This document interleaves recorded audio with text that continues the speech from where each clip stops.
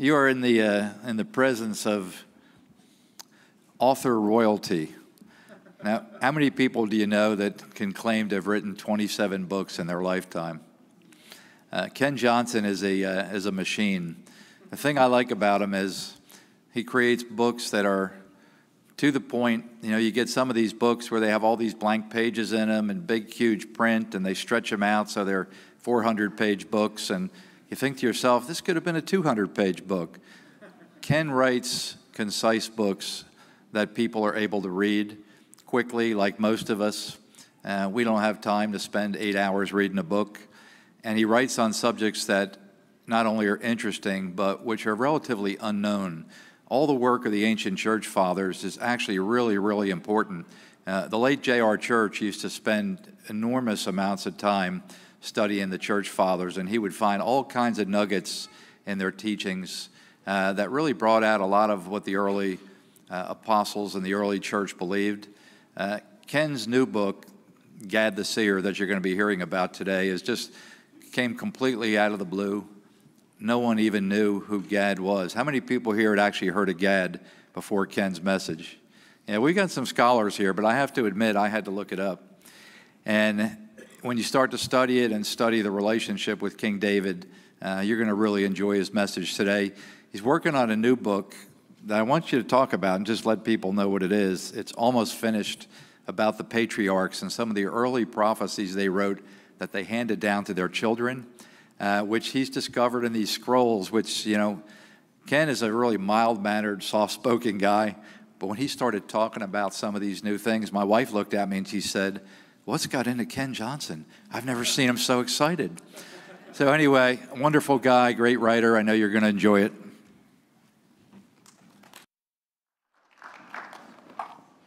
Okay, good morning. Good morning. Glad to see you all here. It's nice to come to Colorado, or this place rather than Colorado. That's funny. In Colorado, I can't breathe too well and I stutter, so now I don't know. Anyway. Well, God bless you. It's good to be here. Basically, what I've been doing over the last 11 years is I started off reading the church fathers, just like J.R. Church did. And I have the funny way, my professor is the same way. You read something, and then you don't read it very far until I wonder really what this means. So when you read in the scriptures where, you know, David had a prophet named Gad, and he wrote a book of prophecy. We'll see that in a minute. You stop and you think, well, wait a minute, that's not in the scripture, so where is it at? If we actually wrote something, I would like to read that, you know, wouldn't you? So where did it go? Why is it not here? And of course, the answer to all of those, everybody tells you, well, they just don't exist anymore. Nobody knows what they are. Or, well, Gad and Nathan probably put all their stuff together and it's really Chronicles. How many of you have heard that one, you know? Book of the Wars of the Lord. It's probably the Book of Kings. You know, it's like, no, it's not. So, but it's interesting. So I started reading that, researching those things, and then the Dead Sea Scrolls, of course, come out, and many of you probably realize 60–70% of those are just copies of Scripture. And then there's the community scroll, which is interesting. It's how they live their life and things like that. But then there's those extra little things in the back that nobody ever talks about. And the problem is that the scholars will look at it and go, Messiah came... Wonder who they thought a Messiah was. Well, maybe the founder of the cult. Yeah, who knows who that was, you know, and they just toss it, you know, and we're going, whoa, hold on. Maybe it was really Messiah. I happen to believe in Bible prophecy, literally, you know, and most of the scholars do not. So we rely on them, and we shouldn't. We should say, that's nice, thank you. Now, can you go away and just give me the scroll? That's what we want to do. Give us the text, you know, commentary too, but give us the text. So, yeah, he was talking about the new book I'm working on. It's going to be called The Ancient Testaments of the Patriarchs. What happened was I think it was the Armenian Church have in their canon the Testaments of the 12 Patriarchs. You've probably heard of that. It's supposed to be the writings of the 12 sons of Jacob. Has a little bit of Bible prophecy, a little bit of what to give to your kids, moral lessons, stuff like that. It was thought to be Christian fiction because it's very, very Christ-centered. It doesn't sound like something that would be real from a long time ago. So I remember studying it in seminary, and we thought, oh, this is great if it was real, but you know, probably not, so we set it aside. But then in studying the Dead Sea Scrolls, do you know that 5 out of those 10, or out of the 12 rather, actually exist in the Dead Sea Scrolls? Now, think about that for a minute. That's at least 100 to 200 BC. That's not Christian fiction, right? There's no Christians yet. If it's fiction, it's a scene fiction. So you could go that route, but you can't blame us. So it's interesting. So then you look at this and you go to the Talmud. I thought this was fascinating because the Talmud said there's this legend, and the legends, who knows? But the legend is from Adam all the way to Aaron, the patriarchs, that lineage, Adam, Seth, all the way down. They were prophets. They wrote what they call the Testaments, which are mainly moral lessons, what you want your kids to know, like, I messed up with alcohol, I messed up with this. Don't follow my example, do this, Remember when Messiah comes, make sure to do this. And so it's got Bible prophecy in it too. And the Testaments, they were supposed to be very accurate prophets. Everything's great. But the Talmud will tell you that it's true, but not a single testament exists. And we don't know what it was or what was taught by the school of Shem or the school of Elijah or any of that kind of stuff. But then you get to the Dead Sea Scrolls and there's no history about, the legends aren't there, but the scrolls are there. And so we've got some 20 of these testaments. So I'm putting those together. It's amazing, the type of things they talk about. It goes along with Gad, too. Gad's a totally different animal by itself. But that's what we're working on. There's going to be a couple more Dead Sea Scroll translations come out next year. Aren't you excited? Yes. Yeah. The cool thing about these is sometimes you and I will not necessarily learn anything new because a lot of these things focus on the first coming of the Messiah. That was at the end of their age. We're looking for the rapture, man. People 500 to 600 years into the millennium are going to be going, yeah, rapture, that was cool. But anyway, they're going to be looking about what's at the end of my age. So we're all excited about that. But the cool thing about it is so many of these books come out of these scrolls.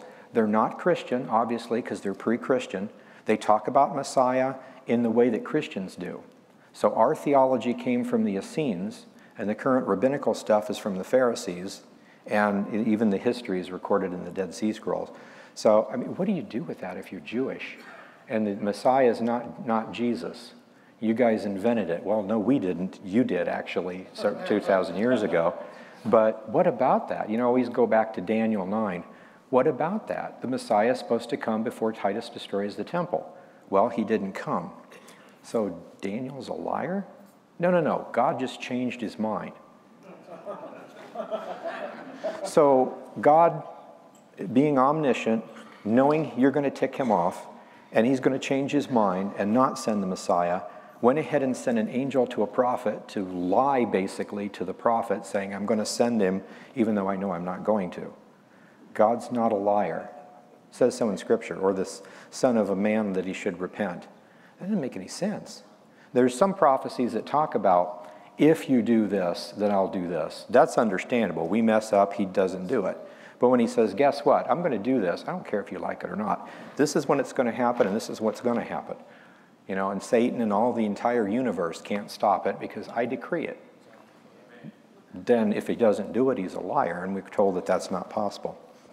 Anyway, well, let's get to the subject at hand. I want to introduce you to the book of Gad the Seer, and we've had a really good amount sold, but we still have some out there. But let's just look at this. This is really interesting to me, and I'd heard legends about this over the years, and there's been a couple of chapters floating around the internet. And last year I wrote a book, The End Times by the Church Fathers, and I went through and found 3 small books on end-time prophecy by the Church Fathers. I was looking for new things. So in other words, yeah, they believe in a pre-trib rapture, they believe in an antichrist in a 7-year period and a second coming and the stuff like we do, but did they give us any extra information? So I'm going through looking for these things.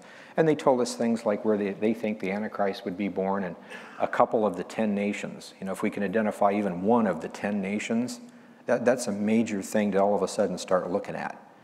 Just some itty-bitty clue like that might really open the entire book of Revelation to us, So I'm looking for these things, and some of that's in there, but then they'll quote these prophecies about the fall of the Roman Empire and stuff like that, and I'm like, where did we get that? Well, the apostles taught me. Okay, but still, where is it written, you know? So you got to kind of research these things. So I was doing that, and this conference we had last year, I told many people that I'm looking for the book of Gad the Seer. And so shortly thereafter, after the conference was over, I got contacted by a friend, and basically I have a friend and coach in India now that is kind of helping me to try to get some of these things. So let's look at this. Suffice it to say, somehow it accidentally wound up in my hands. So let's look at the history of it. This is pretty interesting. What is this Gad the Seer, or who is Gad and what is it about? There's a reference in 1 Chronicles 29:29, and it says, now the acts of King David, or David the king, first and last, behold, they are written in the book of Samuel the seer. We know that's 1st and 2nd Samuel, book of Samuel. The book of Nathan the prophet, and the book of Gad the seer. Okay, that's cool. So these are prophets. You know, and we know from just reading Kings and Chronicles how Gad and Nathan would come to David and say, you need to do this. God's not pleased. You need to do this. Or, you know, that kind of stuff. So they were prophets like we think of as prophets, and apparently they wrote books. I like prophetic books, especially ones written by prophets. So I'm looking at this going, you know, and again, they always say, don't add to the canon. I'm not trying to, but I'm also trying to be obedient. The canon is telling us, the Holy Spirit's telling us that there is another book of prophecy, probably set aside for a reason, usually because it needs to be revealed in the end times. But if it's mentioned, how many of us want to read it? Shouldn't we? Yeah. I like commentaries of people that have studied Greek and Hebrew and might enlighten me. I would like a guy that's talked to God to kind of enlighten me. Now, granted, it could be messed up. It's been thousands of years, you know, so always a possibility. Well, the legend is, I started researching this, and it's pretty interesting. There's the legend of the lost five. So there are 5 prophets that supposedly wrote prophetic books, and these are Nathan, Gad, Ahijah, Shemaiah, and Iddo. Okay, they wrote prophetical books. We're told to read them, but they're not in the canon. The seers, or the prophets' books, actually start with Samuel. You know, Eli's, you know, kind of a prophet, and then Samuel, and then you get, you know, Elijah and on down. But these other guys are pretty interesting, supposedly. Never seen them. But here's the history of the lost 5. Apparently, when the king of Assyria came down to attack and destroy the 10 nations and remove them, or the 10 tribes, this was about 720 BC. Now think about it for a minute. You're a Jew. Everybody's apostatizing, but you're not. You love the Lord. You've been told through the prophets that 4 generations, and that is it. And so you're sitting there waiting, maybe kind of hoping, and nothing, you know, nothing changes. The Assyrians come in and wipe out 2 tribes. Then they come back in, wipe out another 2 tribes. You know it's going to happen, right? Because you're a believer. You know the prophecies. You got a choice. You want to go into captivity, or do you want to go that way? Let's just pick up and move that way. And that's what a group of people did, believers in the prophecies. So there were 460 Israelites, okay, that migrated to Yemen for safety. And they were safe down there for centuries until, you know, Islam arises, and then Islam persecutes Jews. It gets really hot and heavy down there. There's still some Yemenite Jews down there, which makes me wonder what they might have in their canon. That's another subject. Anyway, I need to make a phone call when I get done with this. But anyway, these 460 Israelites then go to Yemen, and then persecution from Muslims centuries later drives them to India. Okay, so this was pretty interesting to me. So they settle in an area called Cochin, India. It's kind of at the tip of India. And they've been there ever since. And that's not unusual. There are pockets of Jews from all over, you know, everywhere. So, but what's interesting is they have, supposedly, the legends say, they have the lost 5.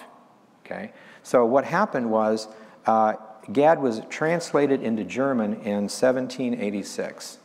Very close to the time, you know, 1796. And so we've only been here as a country 200 years. About 200 years ago, this was done. So it's interesting. There was a Jew then that decided he wanted to become a Christian. He did. Decided the book of Gad is important, so he translated it into his language, which was actually Dutch, and then it was translated into German. Later on, as this happens, there's more translations made. Another Hebrew version was found. Okay, so that was pretty interesting. A whole text Hebrew version. And that was pretty funny too, because I got contacted by a friend that said, I heard you're looking for this. I have this, scroll that you want. And I'm thinking it's a 15-year-old kid that got the book, Lost Books of the Bible, and, here, this will help you. So I thought it was something like that, but I look at this thing and it's like, that's the first 2 chapters, and I keep reading, it's like, this is the whole thing. Oh my. So, pretty interesting. A modern Hebrew version was produced in 2015 in Israel, and I still don't think you can get that over here. It's not on Amazon anyway. But then we made a modern English translation of it in 2016 with commentary from a Christian point of view. Fundamentalist, Bible-believing, prophecy-loving Christian commentary. That's a mouthful. So that's the history of it, basically. And then here is basic contents of it. And this is pretty interesting. We'll kind of stop and go through some of this. The last chapter I thought was pretty interesting at first. I remember when I first read through it, I'm going through the last chapter, and it just pops out at me. And I tell my wife, do you see what this says? And she's like, yeah. It's like, do you know what that means? No. It's like, it's this, So I begin explaining it to her. There's a legend, a Jewish legend, that says on Yom Kippur, the judgment comes, or not on Yom Kippur, Rosh Hashanah, and there's a judgment, and hopefully you're inscribed for a good year. There's that Jewish legend. There's a legend that on that day that books will be opened, 3 sets of books, and there's going to be the book of the saints, the book of the damned, and the book of the common people. And if you're not if you're in the book of common people, at that point you're thrown into the book of the damned. So it's like these guys are done, and these guys made it. These guys, you need to hurry up, make a decision. So it's kind of an interesting legend, and I always wondered about it because it doesn't quite fit with Scripture, but it kind of sort of does, Obviously that's true. There's a certain point where you need to make a decision or you're going to go to hell. And that's absolutely true. And some of us have already made that decision. The Holy Spirit has stopped working with it, and we're apostate. And we don't know who that might be, so we're supposed to pray for everybody. But in this chapter 14, it's pretty interesting because it says the scene he sees is Judgment Day. God sets down, the books are opened, and judgment comes. And first, it's the book of the righteous, that comes up. And he's looking at this book, and these are the redeemed. Pretty interesting term. Redeemed means these guys weren't that good to begin with, but somehow they got forgiven. It's kind of interesting. So you don't see that too often. And Satan appears before the Lord and says, what are you doing with these sinners? They're damned. They should be. And he's told, shut up. Pretty cool. An angel actually tells him, this is judgment day. Shut your mouth. So, and then God continued. It was pretty interesting. But see, that tells us something. Satan's actually telling the truth at that point, kind of, sort of. These people really don't deserve what they're getting. They're redeemed. They actually were sinners, probably kind of, sort of are. They have that wacky sin nature. That's me, you and me. But, so this is what happens, and he says, no, these people are redeemed. They receive eternal life today. And I'm thinking, that's interesting, Rosh Hashanah, Rapture, eternal life, might be something there. But I keep reading. And then the books of the sinners are opened. And I'm thinking, oh, this is a lot like that Jewish legend, But it's got a twist on it. In other words, the Talmud slightly misunderstood Gad's book. But he goes on and he says, here's the book of the sinners. And the Lord looks at it and he says, I'm going to set this book aside. Maybe they'll repent, and we'll see. And I'm going to set it aside until 1/3 through the month. And I'm thinking, wait a minute. This is Judgment Day. It's Rosh Hashanah. So 1st of Tishrei, 1/3 through the month would be what? The 10th. What's the 10th of Tishrei? Yeah, Yom Kippur, Day of Atonement. I'm thinking, ooh, this is interesting. That's when the Lord would come back to set up the kingdom, if you know the festivals, the festival language. So then he looks at the book of the damned, and he says, he points to Satan and says, these are yours. Do with them what you will. And Satan takes them to some sort of a large battle, and they're destroyed. And so I'm looking at this, and you're probably figuring this out too. This is a perfect picture of a pre-tribulational rapture. There are those that, because you're believers, you and I aren't that great of people. I mean, we have a sin nature. We don't want to be, but we're sin nature. But we love the Lord, we repent, we try to follow Him. There's going to be a certain day, a certain Rosh Hashanah that actually happens, and we are going to be raptured, given eternal life today. Then there are other people that have to make a decision, and they better make a decision by the time the kingdom comes. And so we see that. It's like if you miss the rapture, you got 7 years to figure it out, or you're toast, you know. So it's interesting to see that. I'm looking at this, reading this, and I know those old legends, and I'm thinking, wow, the Talmud almost had it right. How many times have you read the Talmud and thought this is cool, and then found out they almost had it right, but they just... What it is you've got rabbis that love the Lord, that are filled with the Spirit up to the time of Messiah. Messiah comes. If you reject Messiah, you're not led of the Holy Spirit anymore. And as Paul said, it's like they have blinders on. So their best guess is, not even worth talking about.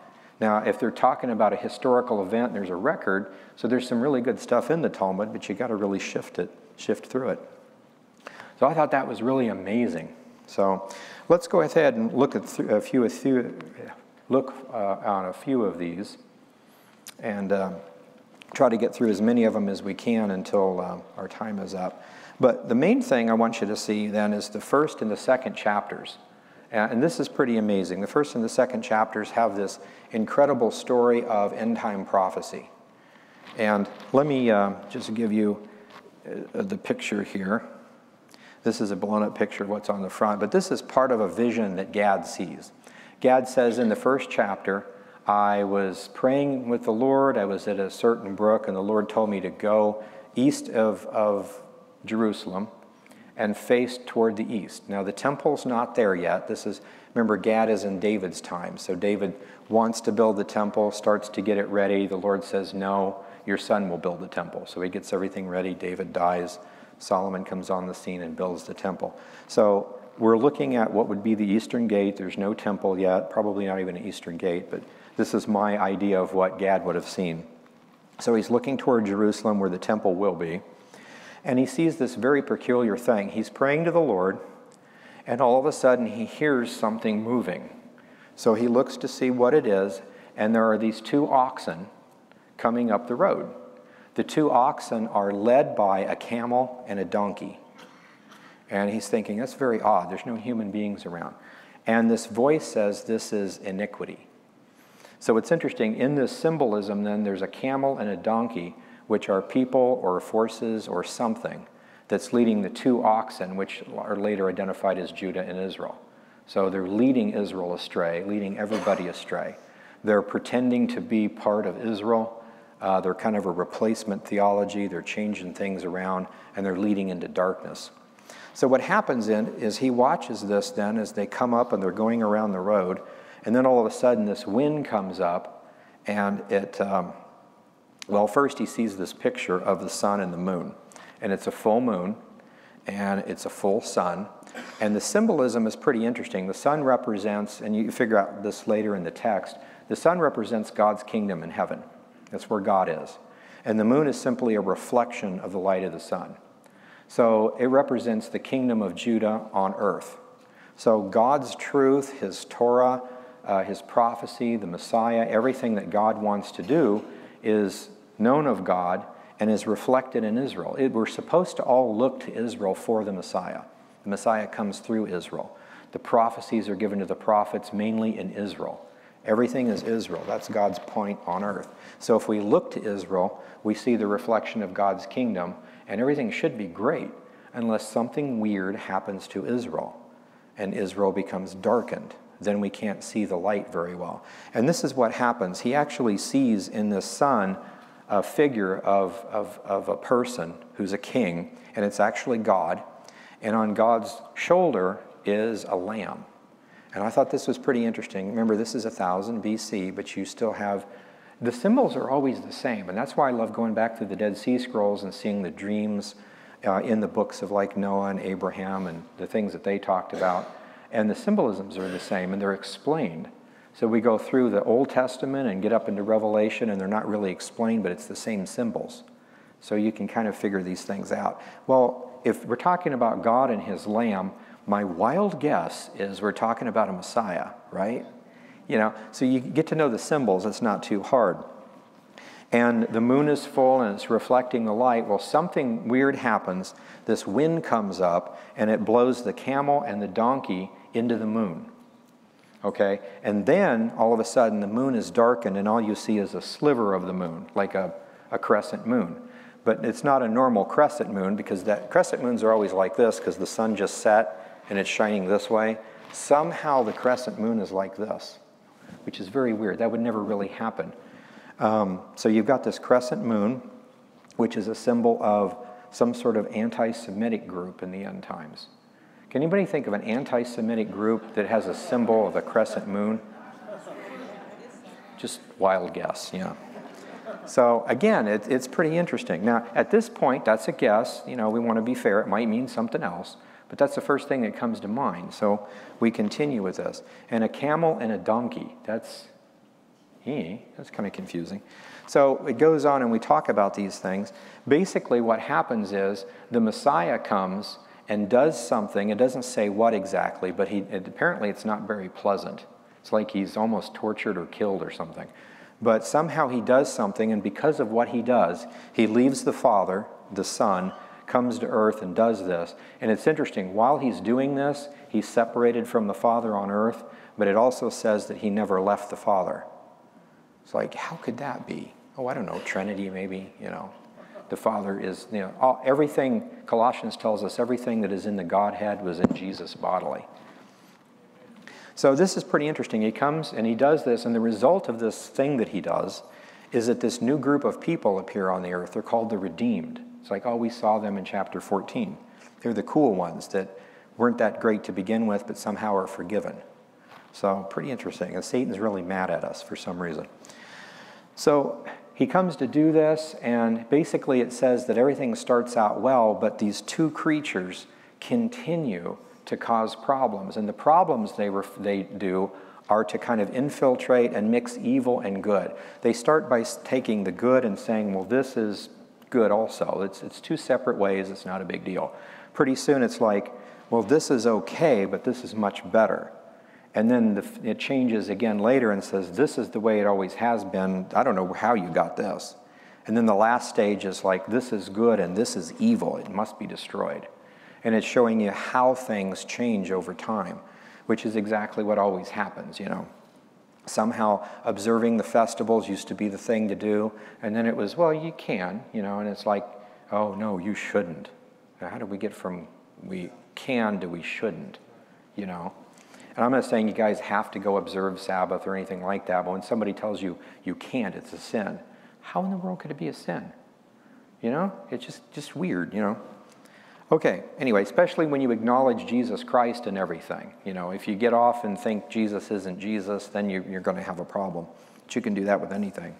But it's interesting, we have this thing, basically this donkey and this camel, whatever they are, this anti-Semitic powers, continues until the Messiah, the Lamb, goes back to the Father, and then he from there comes to the moon. And he completely obliterates these two creatures, becomes a full moon again, and then we have basically a kingdom of God on earth. So you can see in the symbolism that the Messiah is going to come. Apparently there's two comings, which is pretty cool. He's going to come and do something to create the redeemed, go back. He's going to come back and fix this problem. So that tells us, number one, whatever these two problems are, apparently they're still here.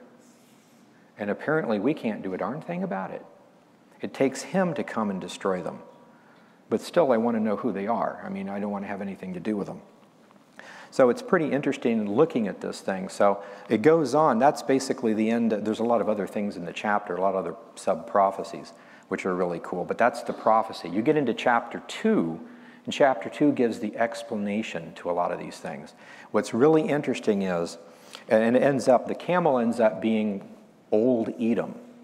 Okay, so if you go to the area of Edom, Saudi Arabia, this is an end-time religious ideological power that is anti-Semitic in the area of Saudi Arabia, Jordan, whatever, has a symbol of a crescent moon. I think we're pretty much done with that, right? That's Islam? Yeah, and what else could it be? It's been Islam for 1,000 years. I don't think it's going to change overnight. Donkey, on the other hand, is more like a horse is a warrior character, but this would be something outside the desert, you know, a donkey. And it actually ends up being what's called New Edom. And I put a history in the back of the book showing how Edom influenced Rome and stuff like that from Jasher and other ancient Jewish texts. But what's really interesting, let me give you the description just from Gad, and you tell me who you think we're talking about. Okay, so this donkey is an anti-Semitic power. It says that I have replaced Israel because God now, for whatever reason, hates Israel and has abandoned her. He has actually divorced Israel and will no longer have anything to do with it. We have replaced it. We're the ones God's pleased with because we know God better than they do.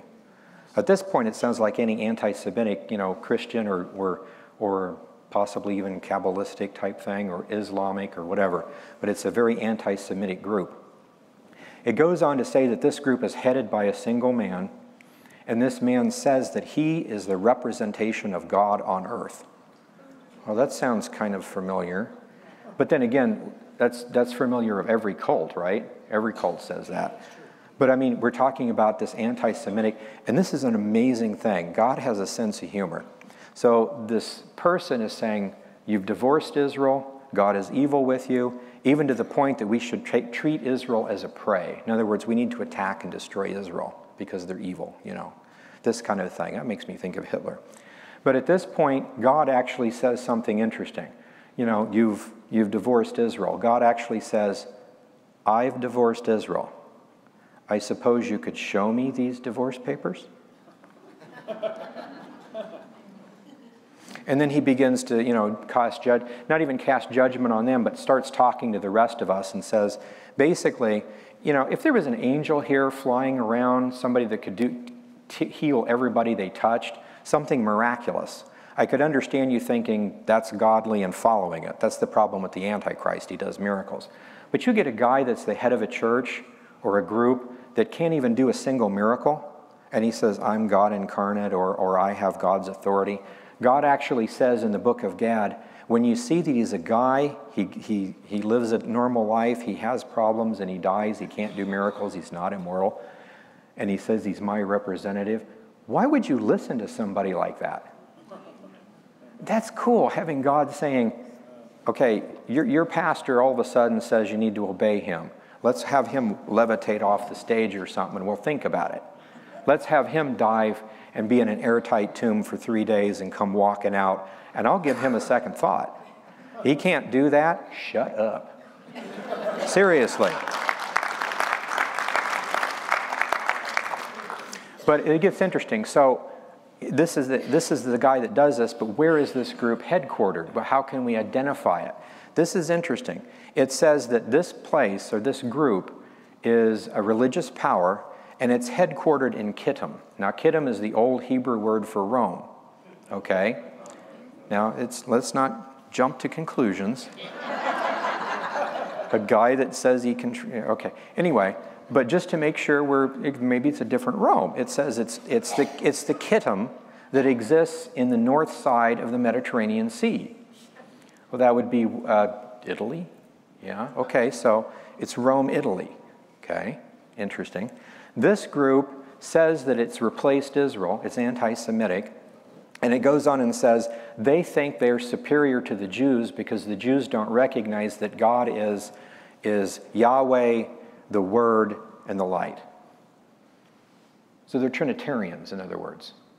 Not that Trinitarianism is bad, but so in other words, there is a Trinitarian religion that kind of sort of follows the religion of, you know, Abraham, that is headquartered in Rome, Italy, that has a guy ahead of it that apparently can't do miracles, but says that he's the mouthpiece of God on earth. And this group in the end times, Old Edom and New Edom, kind of come together and cause a war. They seek to destroy Israel as a prey. Now, I'm not saying the Catholic Church or anybody in particular even does that or even is thinking about that now. We're talking about prophecy. If we're 100, 200 years away, who knows what it's like now? If it's tomorrow, we can probably take a guess. But if we think about this, it's pretty interesting. So these two things get together. They cause Russia, actually, it's defined in there, to come down and attack Israel. And these bodies, there's hundreds and hundreds of bodies on the mountains of Israel. Well, that makes me think of Ezekiel 38, right? So I go to Ezekiel 38, I'm reading through it, and there's something very curious in Ezekiel 38 I hadn't noticed before. About verse 17 or so, it says, it's talking about Rosh, and God says to Rosh, aren't you the one whom my prophets of old talked about? And I read that and thought, no, because this is the first time you've talked about it. There's no Gog-Magog war first occurs in Ezekiel. So what Old Testament prophet has talked about it before? Gad. And I found out later there's a couple of others too. So this is pretty interesting. It kind of all comes together. And again, I'm not trying to add to the Scripture, but there's all these clues in Scripture. The book is mentioned by name. We finally find it, and it's got stuff like this in it. Naturally, that would be something that needs to be hid to the end. I mean, what would have happened if this would have been out all along? Do you think there'd be very many Roman Catholics? Probably not, right? So it's not that God is setting us up, but it's just like some things have to come to a head, and there are these books for people that want to learn, and now is the time. I mean, we could yell up, I'll jump up and down, and nobody would take us seriously now because there's too many people that are anti-Semitic, but the Lord can use us to witness to some people. So let's continue here just a little bit. That's pretty amazing, but there's several other things in here we'll just touch on real quick, and then we'll need to close here in a little bit. But in chapter 3 and in chapter 7, chapter 9, it's really interesting. It talks about the Noahide covenant, and it talks about how Jews and Gentiles are supposed to work together. We have Christian denominations and Christian cults. We have Messianic Judaism and Messianic cults. We have Hebrew roots groups, and we have Hebrew roots cults. That's always going to be. You know, everybody gets things confused. But it's really interesting in here. In the chapter of the Moabite, there's this Moabite that comes up, and he works for David. He loves David. He loves Israel. He observes, you know, the stuff that he can. And he says, I want to convert to Judaism. Okay, I want to become a full Jew. And David says, no, it's forbidden. The law says no Ammonite or Moabite can ever become a Jew. And he goes to say, you know, you're a believer in the Lord. Just mind your place. Follow him. You're not supposed to be a priest or a prophet or anything. You're not supposed to be Jewish. You're not supposed to. You cannot get circumcised. It is forbidden. You stay over there. And the Moabite's like, well, now, wait a minute. Your great-grandmother was a Moabite. So there's got to be a way to do this, right? And David says, wow, that's a good point. And so it's amazing to me, he doesn't say, let's get the Sanhedrin on this and take a vote. David doesn't do that. He's a man after God's own heart. He says, I want to know that answer too. You come with me. Let me get the Urim and Thummim, and we will ask. Who? God. I'm going to grab the Urim and Thummim, and I'm going to ask. So he asks God, what's the answer to this? This is an interesting dilemma. Well, Nathan comes back later, or Gad actually comes back later, and he says, well, God told me to answer your question. Apparently you'd asked him a question. The answer is that women and children are mine. It's the men that cause the problems and the wars. And when I say no Moabite or Ammonite can become a child, or can become Israeli, I mean no male. The women and children are different. Women marry into the tribes. So Ruth, when she got married, became an Israelite. And more importantly, her children, you know, became Israelite. But I said no, and I meant no. And so this guy goes on to, you know, love the Lord and be with David and everything. So it shows us we can be saved, but there's a difference between Jews and Gentiles in the law of Moses. We're not talking about two separate laws, but it's really interesting because I'll talk to some Messianic groups and Hebrew roots movements that go a little too far and are saying, well, maybe Jesus isn't really God incarnate. Maybe all Gentiles must be circumcised and must keep the Sabbath and this kind of stuff. And for Gad and Nathan and these other things, we see that's not exactly the case. Same thing in chapter 9. King Hiram comes and he says, I want you to send me priests. I want to be Jewish. I want to convert. I want to, you know, set up a temple. I want to do all this other stuff. And David actually says, you know the things of the Lord. You follow the teachings of Noah, the 7 Noahide laws, and you'll be fine. You love the Lord. You're waiting for Messiah. You're a believer. You and I are brothers. We're going to spend eternity together. But for what you ask, no. You're Gentile. You stay Gentile. You're not supposed to become Jewish. That's our special thing that the Lord gave us. So it's really interesting. It's not anti-Semitic at all. But if you think about it, there are people that want to say we're Jews and the Jews are not, or we're more Jewish because we believe Messiah and they don't. That's a type of anti-Semitism or replacement theology. So we're being warned about. Everything is important. Everything's important to study. We need to study the festivals and the teachings and everything, but don't be entrapped by them. Don't think that you're supposed to be a Nazirite, for instance. If you do the Nazirite vow, you've got to sacrifice animals when you're done. And if you're going to say, well, I just won't do that part, you're messing up the ritual. You can't do that because there's no temple anyway. But what happened with Nadab and Abihu when they messed up a ritual? What happened to Ananias and Sapphira when they lied to the Holy Spirit? Just learn everything, but don't be too eager to jump. Learn everything first. There's a lot of other things we could talk in here about, but it's really, really amazing. To end this, I'll just say that I am currently in negotiations for getting the book of Nathan. I do have fragments of Nathan, and they are amazing, much like this. I keep being told, no, you're not supposed to have this. Okay, I'll wait. And I got to thinking about it. Think about this, though. If you're Jewish and these things talk about the Messiah, you don't know Messiah's come yet, right? You think he's still coming? You need to protect the virgin and the baby boy at all costs. So you outsiders, you don't need to know nothing. Go away. Praise God. They're serious about the prophecies. If they could just realize, if they become messianic and realize Messiah's come, then they could go ahead and, like Jesus said, what I've told you in secret, yell at the tops of the roofs, you know. Let everybody know. These things are amazing, and I just want to say that these things, when more and more of these things come out, I don't know how you're going to stay Jewish and not accept Messiah. 1000 BC, talking about a virgin birth, and the book of Nathan has a fragment in it that talks about a virgin birth. But you know the old argument. In Isaiah, it's Alma, and it doesn't really mean virgin, it means something else. They always argue words, you know. In the book of Nathan, it doesn't even use that word. It says that there's a young girl who has never known a man. That's descriptive. There's no other way of, it's got to be a virgin. There's no other way of doing that. This girl has never known a man, and she's holding in her arms her baby boy, and that baby boy is the Lord of all the earth and to the end of the earth. Now, we've only had 2 people rule the earth, Adam and Noah, and they both lost control. So we got to be talking about Messiah. You know, so it's amazing to look at these things. And then, you know, David apparently believed in, saw God for what he was and believed in a Trinity according to the book of Gad. And according to the book of Nathan, he told Solomon to make sure to keep this quiet, but look for that virgin because she will come from our descendants. So keep watching for a virgin that has a baby boy. And you can medically check. I mean, you know, you make sure. But it will happen. And when it happens, make sure you protect her and him. David said, because that baby boy will literally be Yahweh in flesh. It's like, wow, David really was a man after God's own heart, you know? And it's amazing to see these things. It's like it's been the same prophecy, the same system all along.